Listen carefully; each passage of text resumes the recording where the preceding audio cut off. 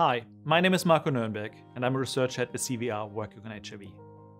What I find fascinating is how a tiny virus with so little genetic information can take over not only a cell but a whole organism, such as a human being.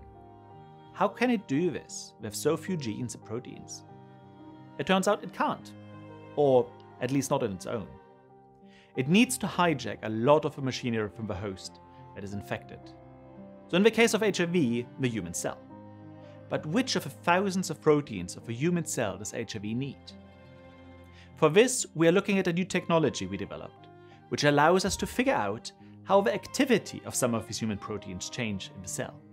So for example, some proteins which HIV needs may get attracted to the HIV RNA. You may ask, what is RNA? RNA is very similar to DNA, which we use in our body to store genetic information. But rather than being the archive of information, which DNA is, RNA is basically the blueprint which is sent out into the cell to make things. For HIV, it is the genetic information to make new viruses, and also the proteins of the virus. So if a virus needs help to make its own proteins, it will try to hijack human proteins to bind to its RNA to do the job. So if we find that much more of a protein is suddenly bound to the RNA after a cell is infected by HIV, we believe this is a good indication that such a protein is important for the virus.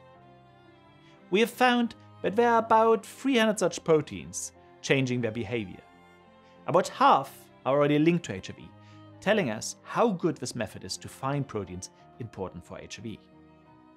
But the other half are entirely new discoveries, where we're first to ever see them as being involved in the HIV infection. And as a scientist, this is a very exciting thing. What we hope is that at least some of these proteins can be used for host-based antiviral therapy.